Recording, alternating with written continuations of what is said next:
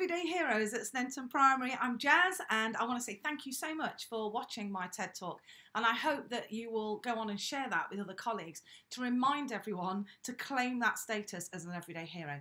I love that your motto is together we can achieve, because that togetherness is a really important thing. I think sometimes, at school we kind of forget that a child is part of a whole community outside with a whole different set of values and a vision and learning norms and acceptable stuff that when we come into school, it can be a bit alien sometimes. So the fact that you're looking to translate and connect with your learners, that's what the 5 teachers did that saved my life. That's what they did. They treated me as part of a whole and not something that they needed to teach and do stuff to and get a great set of stats results and then they've done their job. So thank you for being true everyday heroes.